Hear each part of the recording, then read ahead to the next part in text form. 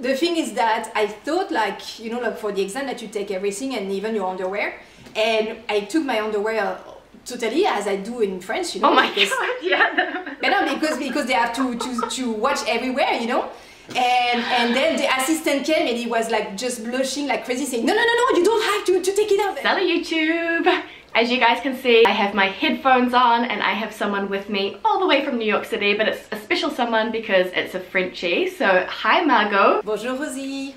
Bonjour. This is super cool because on my channel, I'm often talking about expat culture shocks in France and often talking about things that, you know, Americans might find shocking in France and stuff. We're going to do it the other way around, and we're just going to have a discussion about the things that we've noticed between the US and France. So Margot, tell us a little bit though about your story. How did you end up living in New York City? So I'm a French-born citizen indeed, but I decided 7 years ago to put my life upside down for love of jazz. Nice. We start the history from a little bit further. I had a career as a classical trained harp player, but it so happens that two big stars, one in the jazz world, Monica Passos, who is a Brazilian singer, and the other one, a star from the pop world, Nolwenn Leroy, asked me to be a part of their tour. And even though it was one of the best times of my life as a professional, I ended up thinking that maybe I could take the risk to be in a leading position more, you know. I decided to go in Berklee College of Music. But let's say that between the moment that I auditioned in Paris and the moment I left to New York, to Boston first, it was only 3 months. Oh my gosh. So I had literally no preparation. I was really not prepared, you know, like to live this experience. I just know, you know, America from the movies, you know, and so yeah, like, for sure when I arrived I had a series of cultural shocks for sure. But I would say that now, like years after, it's really a choice for me to be here, and I can express that in a way that I put I create some extra space in my heart for this new culture. And now that I see, you know, like behavior or things that was very opposite to me when I arrived, it was a shock. Now I don't see opposition at all. I see two sides and two perspectives of the same reality. I have a deeper understanding, I would say. I didn't realize our story had so many similarities actually, because I found out that I got into my master's program 3 months before moving to Paris. I had no idea what the streets looked like. I knew that there was the Eiffel Tower and the Arc de Triomphe, and that is it. Like, I had no idea. So what are you doing today? What kind of projects do you have on in life? I arrived in America for jazz, but I discovered that my French roots had a very warm welcome for the American population. I can imagine. Yeah. And I ended up you know, like producing a show that is called the Piaf experience. And inside is developing the roots of the French Parisian cabaret, but crossed with the American jazz perspective. Amazing. And like, where can people find out more if they want to come and see you? So definitely there is a lot on the website, so I'm pretty sure there would be the link below. Yeah, definitely, I will. Yeah. So there is a residency in Bonafide Jazz Club in New York, but I would say what is very new and the latest news is that we will have our first premiere in Birdland, which is a very exposed jazz club, and we are super excited about that, and it will be in November 22nd and 23rd. Oh, cool, perfect. Cool, so tell me, New York girl, tell me about some of the culture shocks. So I would say the first cultural shock that you can notice is definitely on the basic needs. So I would say be understood, food, and health. I would say that this is where it was absolutely like obvious that I was not coping with reality the same way that the people around me. For sure. Yeah. So let's say on the communication at the very first beginning in Boston, what I did notice is that people had a very hard time to hear me. And I was like, as a French citizen, I was just reacting saying, how does it come that there is so many people that have ear problems around me? Like, how does it come, you know? And then they're all deaf. It's strange. Yeah, what's going on here, you know?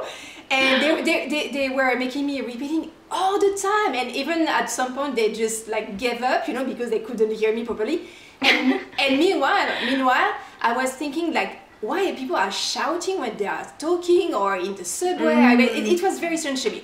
And with a little bit of time, I discovered that we are not using the voice the same way. That articulation and projection is not the same. Even when you see education for children, you know, like they are very, I would say, encouraged to project their voice, to be heard, there is no limit, and nobody is saying, oh, be quiet or be more silent. Like it doesn't appear very clearly in the education of children that they have boundaries not to be heard. You know what I mean? I totally know what you mean. I noticed that in France, in the French parenting style, it was always like, be sage, be calm, be quiet. It's all very much like shush, shush, shush. And I really appreciate developing that in me, that I gain some confidence in my speaking, and I dare to be heard. Also, I would say the shock was about enthusiasm. It's a kind of filter that I'm going to communicate on things that are positive, that are going to uplift people, or they're going to encourage people, or they're going to support people to connect more with me, or to be more involved in the project or whatsoever. Where in France, I think that when I'm back in France or when I'm communicating with French people, I am more on my side of being more, I wouldn't say sincere because American are sincere as well, but I would say I will get to the core of the emotions, and if somebody is asking me, how are you doing? I will feel the space in France or with French people to say, you know, my day was not that good, or I'm a little bit down today, and it will be perfectly okay, you know, and really say exactly what's on my mind. I've got no filter. I don't have to have this precaution of not hurting people, or not, you know, like just like making people uncomfortable with my thought, and if it's not too direct, something like this. I would say. When I'm back in France now, my friends tend to make fun of me because, first of all, they call me l'américaine. Why? Because I'm just like for them, over exaggerating or overreacting to things. Like, for instance, they say, oh, I did just bought a plant or something, and I'm just like, oh, that's so great and something, and and they're correcting me saying, no, it's just a plant, you know, so it's okay, it's fine. Chill. I'd really love to hear the French perspective on, you're saying food and health, so tell me more. Yeah, so I would say for the funny side, my first impression in America is that I was buying food, but food didn't taste like food.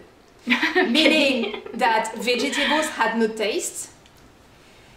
In my perspective, I was just looking for, oh, it's strange, like those tomatoes doesn't have any taste, so it's, you know, like it's very subtle. And then I was thinking, oh, I have to buy organic tomatoes, maybe it will change, and it was almost the same. I was very judgmental. Till I understand that the production of the food is totally different, and also I would say the levels of antibiotics or pesticide whatsoever are not the same. So what this means is that the soil is not the same. So obviously you don't have the same taste. So I found solution for that. I'm a part of a food cooperative now that has very affordable organic food. And definitely now I'm totally comfortable with the food I eat. And what about the amount of time you spend eating? Oh yeah, so what I notice is that my need to have 3 meals a day, and to sit at each meal, and to have, I don't know, like two dishes or 2 or 3 dishes, it tends to disappear. The cliche as American people, they don't care about food. That's absolutely not true at all. They are very foodie, like super foodie. But the thing is that I would say like they give a chance to have the choice to be flexible about appetite. If you don't feel that you want to eat something, like you respect more your body because you don't have to sit and eat a full meal. I'm in intermittent fasting for a few months, and I feel like the better shape and the better, you know, like energy that I've never experienced before. And maybe in France I would have been very judged about like choosing this lifestyle. You know what I mean? Oh my gosh, of course. Like if you're not sitting down for those 3 full meals at those very specific times, then you're wrong. Yeah. So on the opposite, when I went back once in France and I was jet lagged and I didn't know what time it was, and just my stomach was really craving for food. I grabbed a sandwich in a boulangerie and I didn't notice it was 8 in the morning. So I had my sandwich and I was so hungry that I just took a bite, you know. And then I came in the bus and the driver had really a scream like, like what's going on? Like because he saw a girl with a sandwich like really very hungry at 8 o'clock in the morning, and seriously like his reaction, he didn't say a lot of things. His reaction was everything. And so now I know that in France I tend to not to eat in the street, and you know, I respect that because I think it's not hurting people, but it can be a little bit shocking for yeah, that's true. You can't really eat in the street or on the go. It's not really okay. And you had a story maybe about the healthcare or health side of things. Yeah, so definitely at the beginning when I was in America, and I was you know, like feeling that the people were super paranoid about germs, about people sneezing in the subway and stuff. I don't know, like it was suddenly somebody was sneezing, it was a drama. It was everybody like was looking to each other saying like, we're all going to die. You know? What's happening? And also my parents are doctors, and they tend to have educated me to say don't over sanitize, don't over wash your hands all the time. It was my belief my whole life. And then I arrived in America where you can see people like putting some tissues on the bars, you know, like to prevent not to hold directly the bar and so on. And I was like, people, are you crazy? It was my French reaction, you know, are you crazy people? And then after that, I had some moments where I was ill and I had to go to the hospital and I had to pay the hospital and I had to pay the doctors, and I was, no, I got it. So that's why they don't want to get sick. Exactly. So definitely I switched now to more a prevention mode. Numbers I see on the papers, on the records are enormous. We're talking about thousands of dollars. You know, and it's a game between the insurance and the hospital to I don't know how they manage that, but it's really insane. And also the thing is that sometimes you get some exams done, you never ask them, but the doctor thought that it was good, but they didn't took the information to the assistant or whatsoever, and then suddenly you have a bill that comes from nowhere. So it's a little bit unpredictable, I would say, and there is fear in all different stages of the process, and also because people want to prevent to any lawsuit. Sorry for my accent.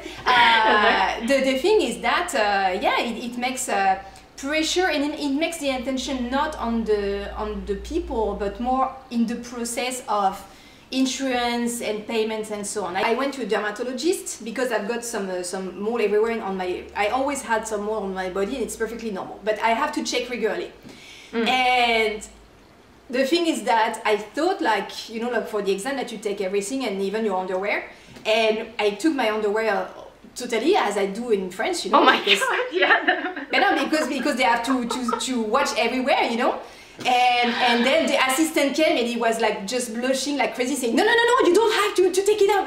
But why are you making it so complicated? Like just like watch what is on my body and that's all, you know. He said, I'm not going to pursue you in lawsuit or whatsoever. It's exactly. I think that the assistant of the dermatologist thought that I was, I don't know, like really like crossing some boundaries. A French nympho coming in for her. So I said, no, like do your job properly because I've got someone everywhere, so like do your job properly. And the last point I think you said was around like the attitude and the busyness and that kind of thing. Do you want to elaborate more on that? Oh yeah, definitely. So it's hard to explain to my French friends who stayed in France. There is a little, I would say, a subject that is a little bit hurting people because they tend to find it like a judgment that in France we don't like to work, or we are lazy, or we're not business oriented or whatsoever. When I decided to come to America to study, I was 36 years old. But I find like so, I don't know, such freedom in that there is no limit. That if I'm failing one day, as long as I get up and, you know, I'm moving forward, nobody is going to point me with a finger saying, hey, you failed. There is always, I would say, encouragement, and people here, they are just behind go for it. Following the dreams. Go for it.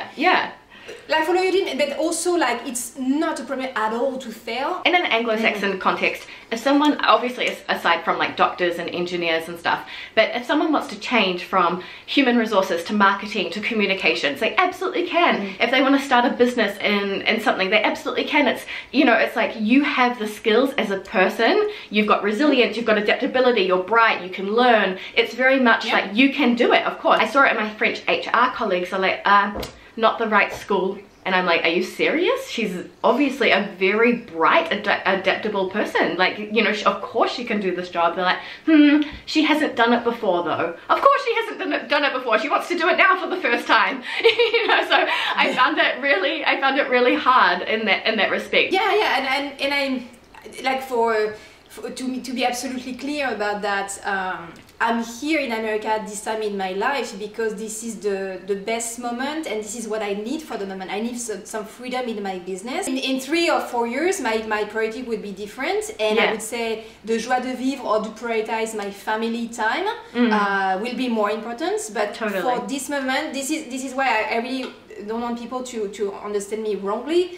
I left my country not because I don't like France or I don't like my culture. I left my country because I had an opportunity and an open door, and I took it because at this specific moment of my life, this is what makes me happy. And the thing, what I was saying at the beginning of the video is like, one culture is not replacing the other one. I don't know how you feel, you know, about your experience, but it seems to me like you have a child, you make some more space in your heart for it. So I feel totally French. I don't deny an inch of my culture, of my experience. But I developed another part of Margot, I would say, who is definitely American. Like, and I embrace it with respect and gratitude like you can't imagine, because I couldn't expect that from me in my heart and in my life. You know, so it's just a chapter of my book that it's adding to the other ones. And yeah, so from the moment it was a cultural shock where it was a lot of opposition between my belief and what I was experiencing, now there is I would say very quiet and peaceful coexistence in my heart. Yeah, you summed it up beautifully. I feel exactly the same way, where the two exist and you didn't realize that you could have space for two, but you can. So that sums it up really beautifully. And yeah, thank you so much for sharing your experience. And as you were just saying, you guys, like if you can relate to these points, or if you've had shocks, if you're French and you've lived in the States, let us know down below, what were your big culture shocks, and did you have any, I guess, like awakening moments, really reaching that level of cultural understanding. Guys, don't forget to check out the description box if you are interested in Margot's work and her shows. We're going to have the links down below, the dates down below. How cool would it be if you can go and see her and say hey from the Not Even French channel? Definitely. Yeah, it would be so much fun. Yeah, I would love to. I would love to. We'll see you guys next time on the Not Even French channel. A bientôt! À bientôt!